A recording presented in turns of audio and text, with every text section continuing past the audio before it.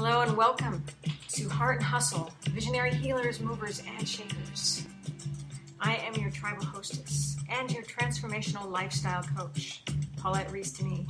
In this program, I enjoy bringing you these magical change-making entrepreneurs who are bringing healing, inspiration, and love to the world. My desire is to inspire you to step up more fully into your life, into your passions and your dreams, and continue to make beautiful change in our world. You be the change you wish to see. Thank you for joining us. Enjoy our deep and lively conversations. Blessings to you.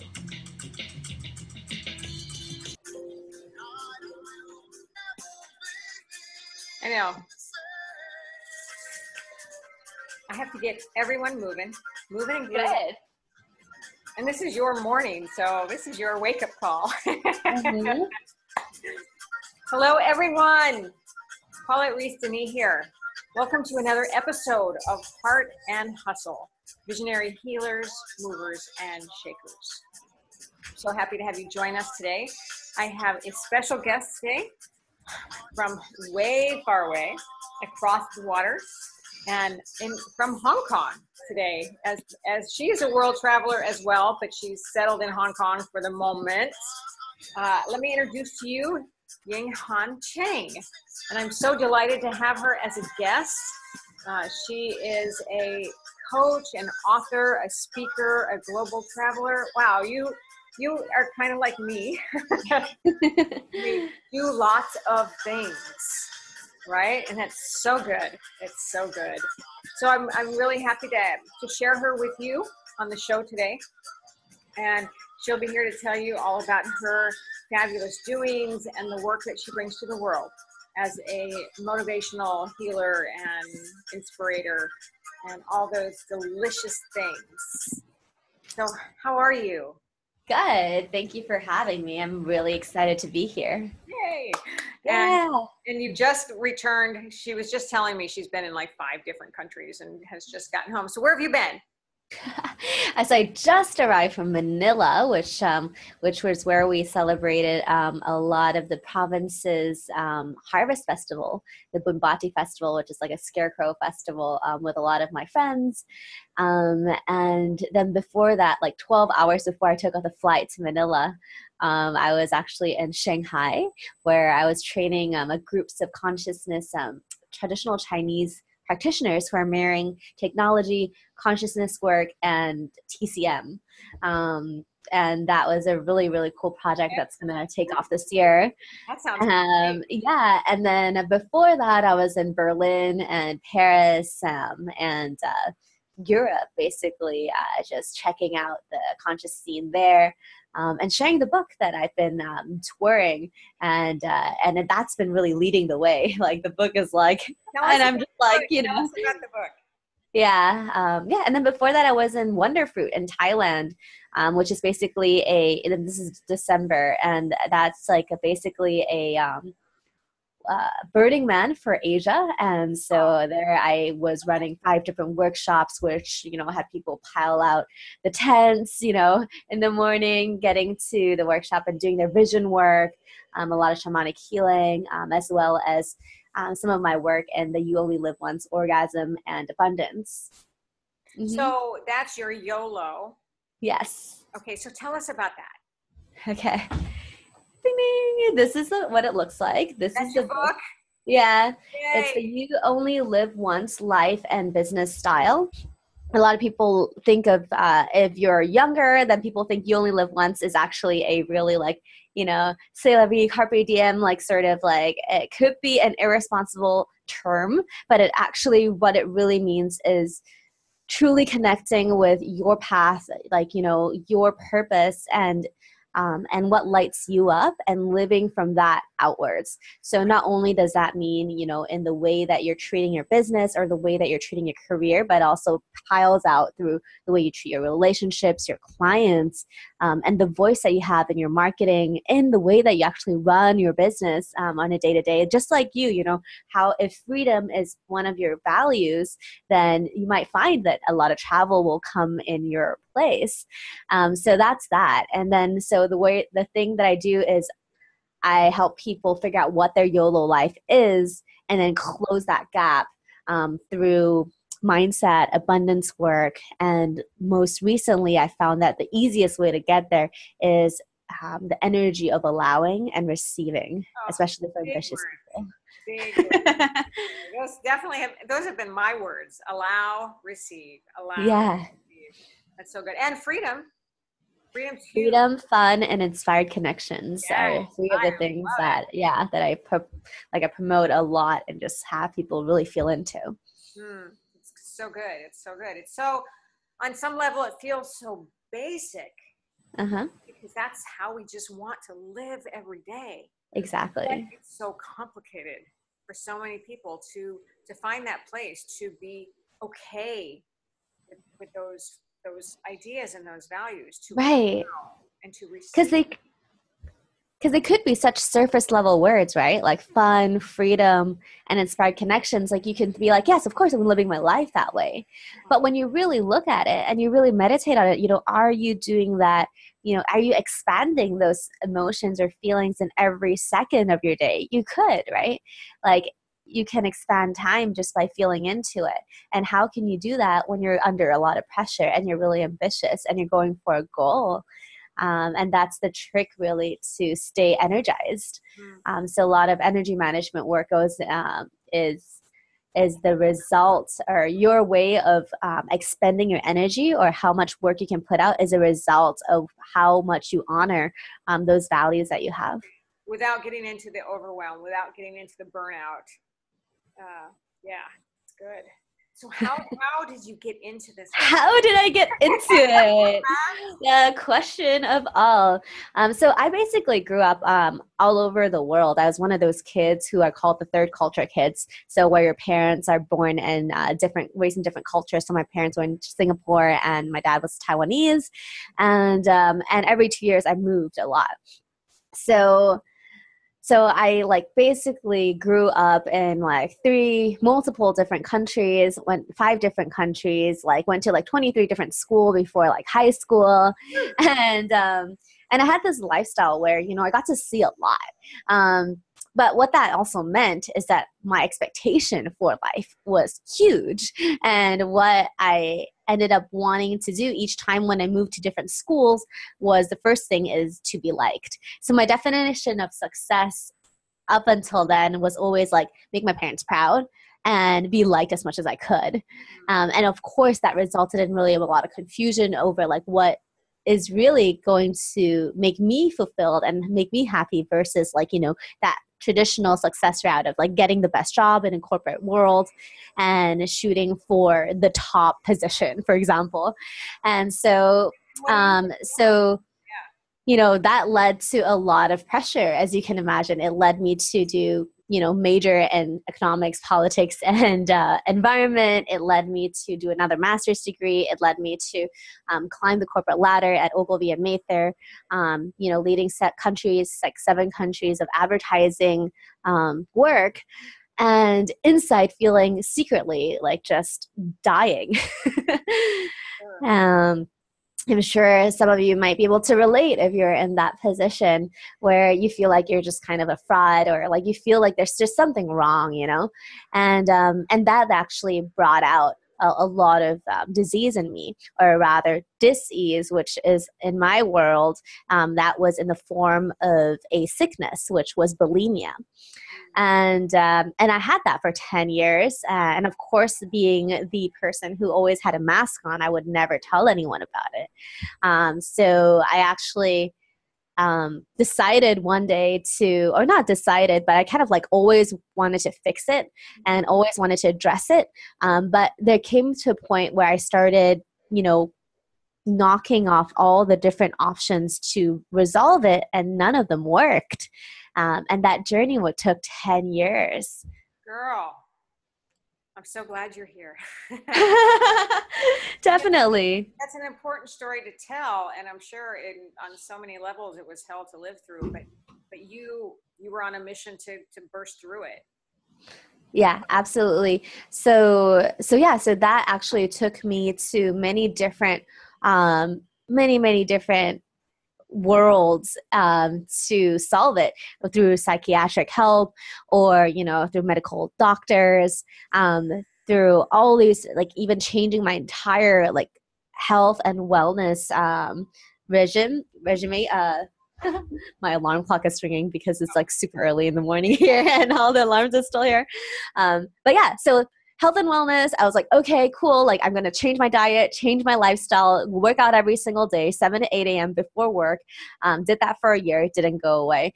Did all the psychiatric stuff. Didn't go away. And I was just like, okay, like, what's the next thing that I could do? Did all my coaching work, did all the mindset work, neurolinguistics programming, like, reprogrammed myself.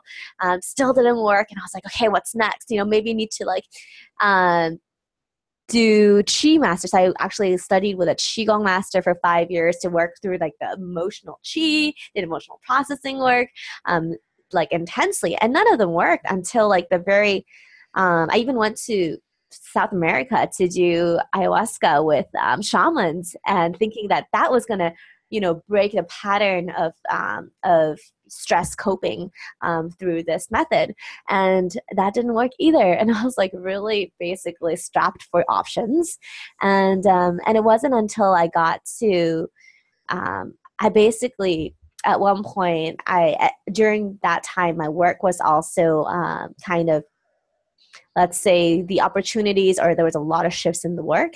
And at that time I had decided, okay, the only thing that was the same throughout these 10 years was actually my work. And maybe, after all this change, this thing might need to change too. And of course I didn't want to give it up, the paycheck, like the prestige, the status. But it wasn't fulfilling me. And I decided, you know what, I will give it a shot, let this go, and also, like, do my last resort in this healing retreat in Spain. And so there I worked with plant medicines as well as meditation. And I got to a point where there was this one moment in it where I was just basically asking myself this question. It was, like, super clear. Everything was, like, super silent. And I just felt so connected with myself. And I asked, am I ready to let this illness go? And from deep within me, a voice came out I wasn't controlling it. And before I could finish the sentence in my head, it said, yes. And from that moment onwards, I just knew that, I had to do what I needed to do to stay on this path of being connected with myself, and then sharing all the tools that I had learned along the way with everyone, so that they could be on this path as well. And then through example, bring and inspire others to do the same. And so that turned into the group program, one-on-one coaching, and then it continued to, travel and just, like, lay out all those ways of sharing that work. I think, like, there's, like, I was just like, there's, like, so many other places where that just spread. But it really is just a decision and an honest look at what really is. So you don't have to necessarily, getting over the fear of that intimate connection with yourself. For sure. That's I mean, that's the biggest thing right there, for sure. Mm-hmm. I know so many people who are so fearful of that inner connection, of truly listening, of being quiet long enough to hear what is it you truly want, what are your desires, and so how did YOLO come from that? Because Because most people always told me, you know, you can either do A or you can do B or you can do C. There are always options that were set by society. You either are in corporate or you're an entrepreneur or you are this or you are that, right? And so for me, it's like, you know, like you're either Asian or you're American. And so for me, I'm just like, hey, like, you know, are you either from this country or from that country? And for me, it's like, okay, like I am such a like a mixed pot of everything that I've experienced. And so you only live once really promotes the choice of choosing like what part of you want within yourself from all these different cultures. So when I'm in the US, people think I'm Asian. When I'm in Asia, people are like, you're definitely not Asian. So you know what I mean? So you only live once is that identity that you can create for yourself within you as a person, but also your business as a business. It doesn't have to be a traditional entrepreneur company because most people are like, oh, you know what? I'm just going to follow these 7-step systems and that's my company. And that's what I need to do to get my marketing out, or that's what I need to do to achieve this. So even in the entrepreneurial world, even if you stepped out of the society, stepped out of like societal norms of doing business, like there's still structures that people kind of like all kind of clamor towards. But you only live once really embraces this idea of being really deliberate of every part of and that's of definitely the organism that, you know, you call life and career. And as an entrepreneur, I think that's really, really so, I mean, as a human, that's really important, but as an entrepreneur, because there are so many formats to learn, but if you don't make it yours, you know, you can use that as a bouncing off point. And this is something I have told my dancers in training for the years and years and years. Yes, we have this beautiful format, but it's still about you. Yeah. I mean, it's about the connection with all of us. Yes. That's really important. But who are you in that circle? We're all important, and we all have a statement. We're all here for a purpose. We're not, you know, cookie cutters. We don't have to be exactly this, this, and this. And just to make it yours, to live your life, right? Right. And to notice too, especially when you talk about in terms of dancing, right? Like in terms of creativity, to notice that what are the things that make your body, if your body is your, let's say, machine or an extension of your soul, like what do you need to do in order to let the inspiration flow through, let the creativity flow through? Because you don't have to do all the work and create the creativity. It's already there. You know, the inspiration is already there. Like you already can like get into that flow, but it's like what needs to get out of the way in order for you to receive and express that. And that works in performance, it works in writing a book, it works in creating a new program, it works in a new endeavor, but it's just about being so in tune with that part of that channel within yourself. And there it is, there's that connection that people are so fearful of connecting with. Yeah, like the truth, right? Like there was one of my clients recently just broke up with her boyfriend, and I mean, all of us like experienced breaking up before. And one of the questions she wanted to ask, like this consciousness machine that we just did in China, was, you know, do I want to get back with him? Is it in the highest good to get back with him, right? Because like you kind of like after a breakup, you're always wondering like, is this the right direction? Should I not do this? And the question is always like, do you really want to know the answer? You know, what if the answer is yes? What if the answer is no? And so a lot of times when we're like facing ourselves and we're asking ourselves like, oh, is this the right direction? Do we really want to know the answer? That's a good question. It's definitely a good question. And what is the truth? So getting really, really courageous when you're facing the truth is definitely the next step after you decide that, hey, you know what, like I am ready to look at the truth. And then the second point is like, am I really, really ready to face the true truth? Yeah, really, really ready.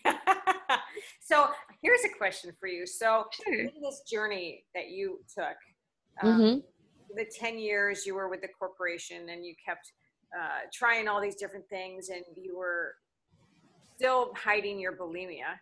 Yeah. And now you are out with that. Yeah.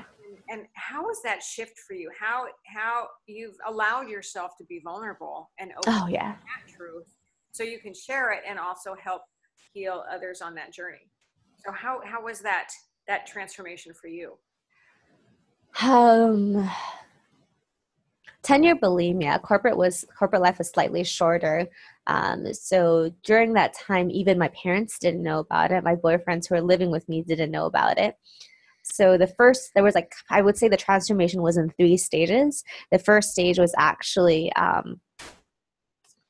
admitting to myself that that's okay.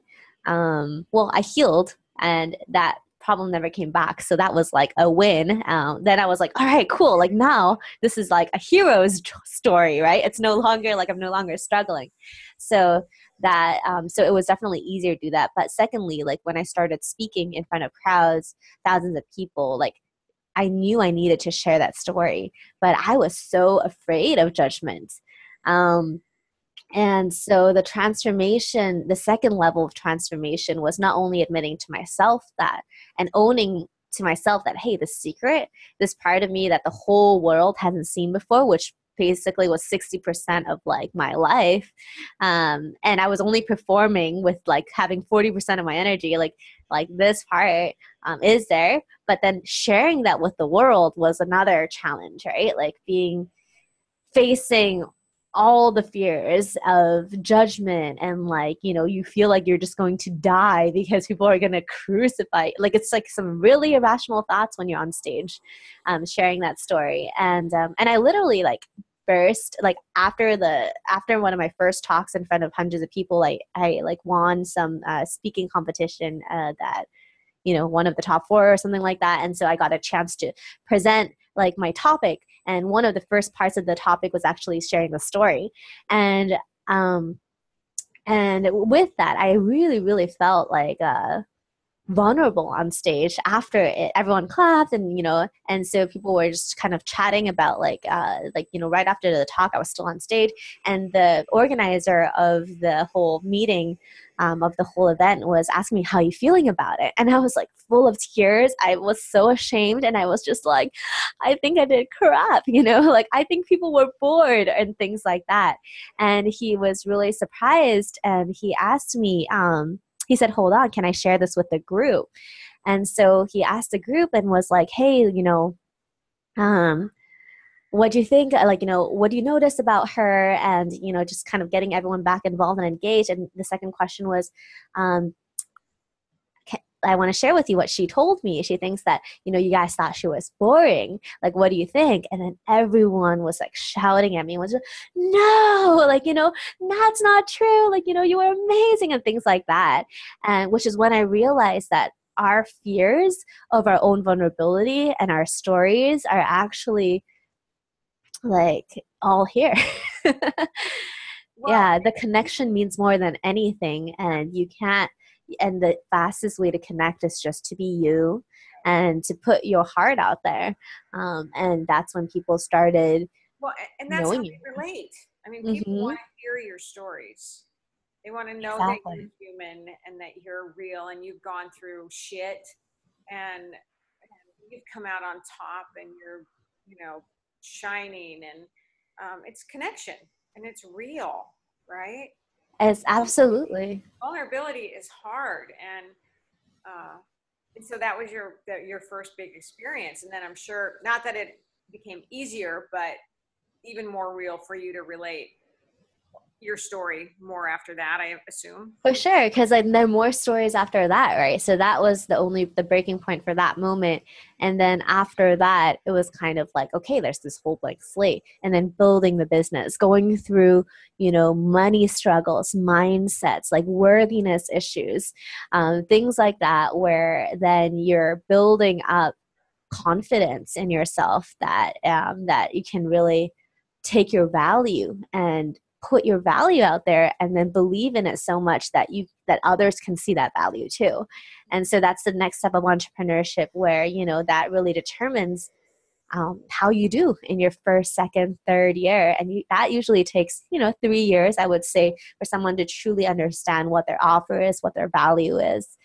It took me a while, and it's continuously evolving too, because you step into bigger and bigger or deeper and deeper work.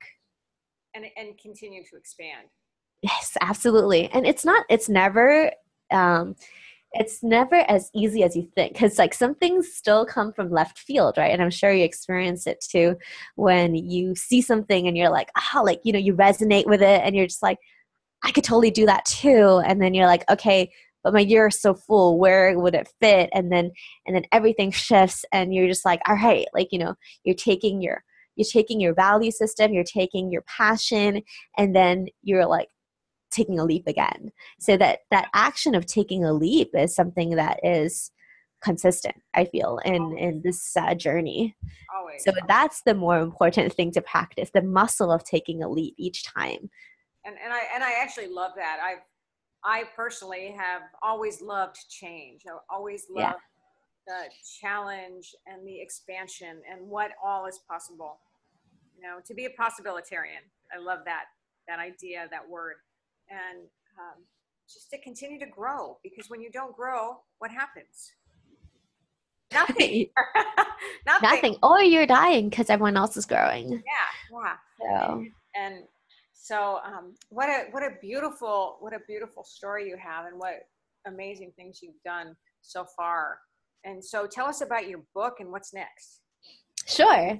So the book is about everything we talked about. You only live once. It's structured in 10 chapters, which is basically what our program is all about, taking you through all the steps of like connecting with yourself, your strategy, your ideal clients, money, the spirit of money. So I look at money as a spiritual energy, and then also allowing that energy and the creativity that we talked about go through your offers, your marketing, and your action, especially energy.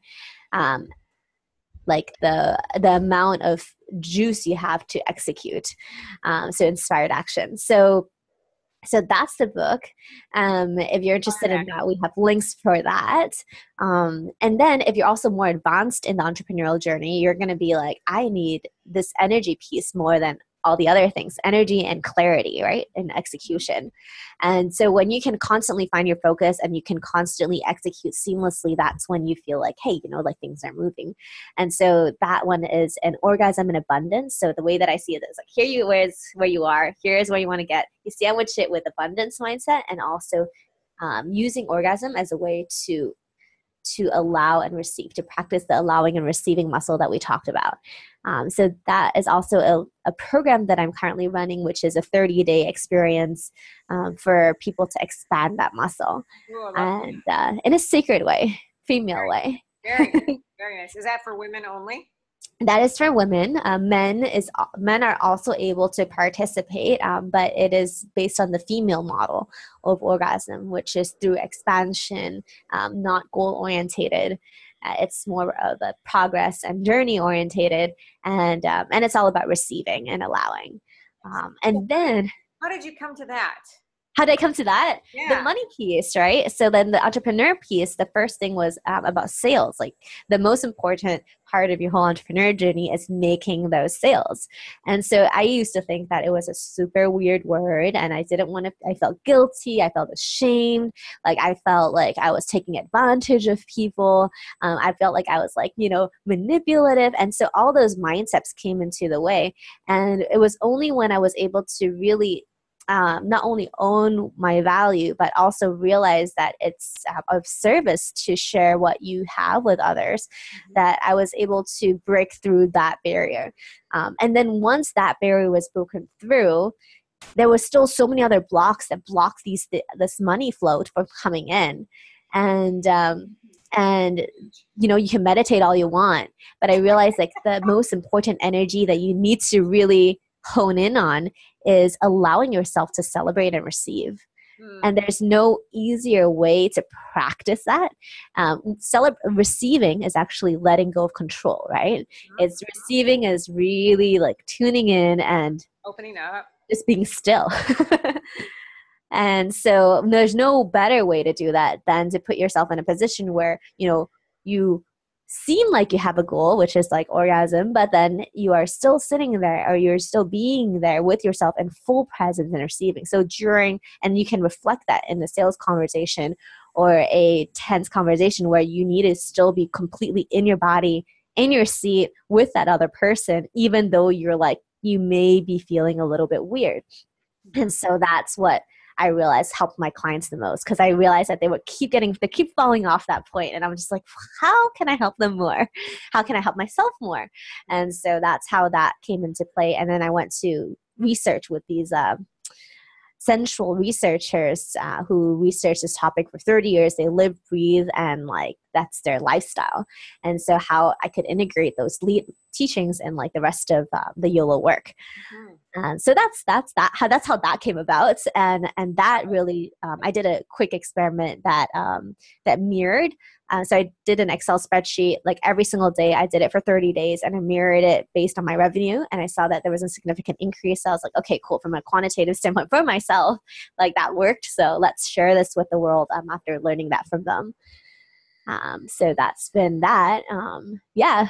150 people came in one of the tents in Wonder Fruit. So I think it's a topic that people are starting to really value. Well, and that's a whole nother level of self-love and self-care and listening and tuning in and receiving and allowing. And I mean, it's just more levels, right? More levels, deeper and deeper. Deeper and deeper. And it's a practice. So it's not like you finish it and then you graduate. It's something that you integrate. Yeah. Graduated. So, yeah, you're like, I'm done. Okay, no more orgasms for the rest of my life. So it's yeah, so it's for sure. It's a journey again. And it teaches you to not need to always, just kind of a thing when it comes to self-love. Yeah. And then what's the other thing? And then, so then I also have another, meditation for you guys, and that's about your best life. And so you can go ahead and listen to that. It's one of the audios that I did at a flotation device, flotation tank facility, where it's basically like a sensory deprivation tank. You're in salt water, 8 tons of it, and you're floating, and you get really in a high meditative state. And it's just for you it's like a hypnosis for you to imagine what your best life is without the barriers. So you only live once life, and then you go through a door and you see what your biggest block is, the truth of that block. And so if you want that, you can also grab that below. And so those are the links that I'll attach in the yeah, I'll have a whole list of links that you can check out. That's yes. Really awesome. That's really awesome. So what's next for you? What's next? So there are a few things, right? So there is the Orgasm in Abundance 30-day challenge that's coming up. And that's a small group of people who are willing and interested in experimenting this on your own lives and your own businesses. The second thing is the You Only Live Once Close the Gap program, which is basically closing the gap from where you want to be and in your YOLO way. And so that's also a group program that is 3 sessions only. So it's a really short one that allows you to take that next milestone off your list. So those are 2 things. And then the rest is really up in the air, because Paris and Manila and China just threw me 10 different opportunities or the equivalent of that. And I'm just all right, let's see what seeds will bloom. How beautiful. What a great place to be in for yourself, for your work, to really allow yourself to blossom and let your work expand even more. As you help your clients expand, you're still allowing yourself that opportunity. Of course. Yeah. Fantastic. Thank you. Thanks for the acknowledgement. Really appreciate it. Yeah. Yeah. I love getting to meet people who are doing similar work, but everybody has, again, their own take on it, they bring their own life journeys to it, which is really important. And that's why one of the reasons I love being a coach and a teacher is that I've lived a good, full, life full of different experiences and lots of downs, and we have a lot to share. with that heart of giving and sharing and guiding, as a coach. I mean, what calls you to be a coach? So what That's a question. What What calls me to be a coach? The first thing that came to my mind is because, it's lonely on this journey when you're constantly expanding. And I want more people to experience that. And like selfishly or not selfishly, I want my community to experience that, and so that they can also share this joy, like what calls you to have kids, like what calls you to have like a partner. You want to share like that part of your life and that excitement and just like the thrill and the sheer joy of like doing you only live once life, in my case, like with the people that you love the most. And I feel that coaching is like one of the fastest ways that you can kind of share that with them, so people have the choice of choosing whether or not to be on that path too. They don't have to be trapped in where they feel like they need to be. And so that's really a gift that I share with my clients, and then they will then create their own version of their lives, which then will trickle through like, their way of sharing their gift with their clients or business. And so I feel like that's the best way that I can impact the world in a positive way. Fantastic. Yeah. Beautiful answer. What's that? I didn't hear. And I was going to show you something too, but what did you say? Oh, I said beautiful answer. This one is my vision board for 2018. You asked me what's next, right? It's not done yet, so it's only like on step 2. But if you can see, it's this is the middle of it, and everything is just expanding outwards and inwards at the same time. I feel the spiral of it. Yeah. Awesome. Yeah. So this is kind of the energy that I want to hold for this year. Mm-hmm. And so whenever I'm making a decision, I tune into it and I see, okay, are these matching the commitments that I'm committed to this year? Oh, that's so good. Just to have that check-in and that, okay, what were my thoughts and where am I now? And am I following the path that I laid out for myself or that I desired for myself? And am I still on the right path, or how is it expanding? Yeah. There's so much. There's so much. To create a visual board, I think, is so powerful. And I do that more with words. And I do love vision boards, but I'm a wordy. I just published my first poetry book. My 3rd book, but it's my first poetry book. And I just, and my first book was a photography book. My second book was a memoir experiential piece. And this last book is a poetry book. Beautiful. Yeah. What kind of poetry? It's really, well, I call them my life shorts. So it's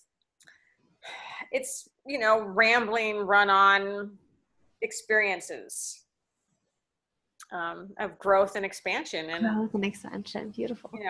Some sadness, some things about aging, some things about dance, some things about being a woman, some things about words. Life. The juiciest thing of all. Good. Life is so good. Oh, well, thank you so much for sharing. You're welcome. For waking up early and being part of this series of Heart and Hustle, and for sharing and being vulnerable and opening yourself up to do the work. It's my pleasure. It's beautiful work in the world. And I love meeting you and seeing the changes that you're making. Being a change maker, being a magic maker, and living full, living rich, right? So good. And it's so lovely to be able to share that with all of you out there in our Heart and Hustle land. And as we are about to end this episode, I'm going to play my song again. That's right. Because movement is so important. Yep, there's your book. Woohoo! Love it. I love it. Is it available on Amazon? You can get it on Amazon. It's a bestseller, and the physical book is coming out soon too, like this one. Awesome. Fantastic. So you'll have all those links, people. And again, thanks for being here. Of course. It's such a pleasure. And Heart and Hustlers, keep heart and hustling. Right. Just making it work and living that big, full, beautiful, rich life and going after what you want and what you desire and asking for help when you need it, right? Asking for support. Yeah, so important. Some of the most you don't need to do it alone. Yeah, right. We are not here to be by ourselves. We are here for connection and support and to pass on the love and that community, the community aspect of our world for sure. So I am your movement motivator. I am your transformational lifestyle coach, movement, momentum, and magic. Paulette Rees-Denis here with Heart and Hustle, visionary healers, movers, and shakers. And again, thank you so much for being here. And thank you all for listening in. Until we meet again. See ya.